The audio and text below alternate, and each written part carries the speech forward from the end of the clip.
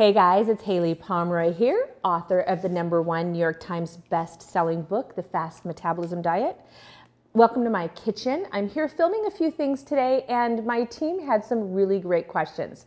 So first and foremost, welcome to my home, and below this post, feel free to ask us anything. That's what we're here for. We don't always have all the answers, but we remain in awe of your body and curious about what the heck is going on. So go ahead and ask me a question. Could you please discuss body temperature as it relates to metabolism, thyroid function, adrenal function? I find myself colder than the other people in the room. Right. That's a great question. So you hit it right on the head. Usually body temperature and body temperature regulation has a thyroid component and an adrenal component. So the thyroid component regulates actually the basal body temperature of your body. So when you take, forgive my dog barking, so welcome to my house.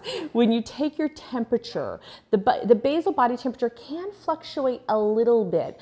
You want to take it, ideally, if we're monitoring this, we take it while you're still laying in bed, and then we take it within an hour to an hour and a half from when you've woken, and then we take it again as the sun starts to go down, and again before you go to bed. We should see very little fluctuation, but for the most part, stability. If this is off, a lot of times, if it's off early in the morning, we look a lot at the way the body converts T4 into T3. If it's off later in the night, it's a little bit more about the receptor sites of the thyroid. So dry skin brushing, if it's off later at night, a lot of digestive enzymes if it's off earlier in the morning, and our T4, T3, that product specifically helps to convert T4 into T3 and also wash the receptor sites. But that's the way I kind of look at it from a thyroid perspective.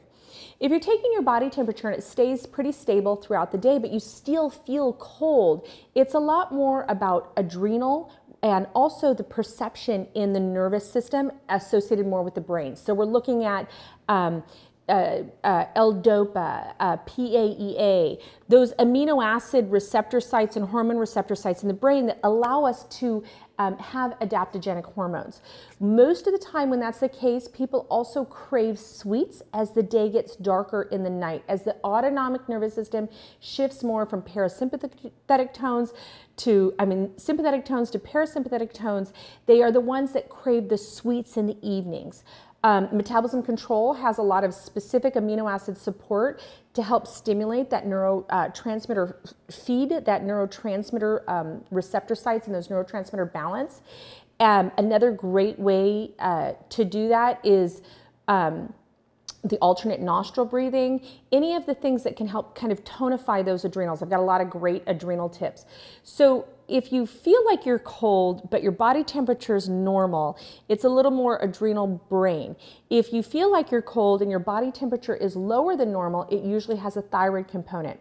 If it's lower in the morning, it's usually how the body converts T4 into T3. If it's lower in the evening, it's the receptor sites as almost like the mitt that catches the ball when you play baseball, the receptor sites on the cell that receives the hormones that are effectively secreted to take up and go into the tissue and make hormones, the magic that hormones do within the cell. That's usually what we find. So be sure to post your questions here. I hope that helped, and always be in awe. I am so fascinated by your metabolism.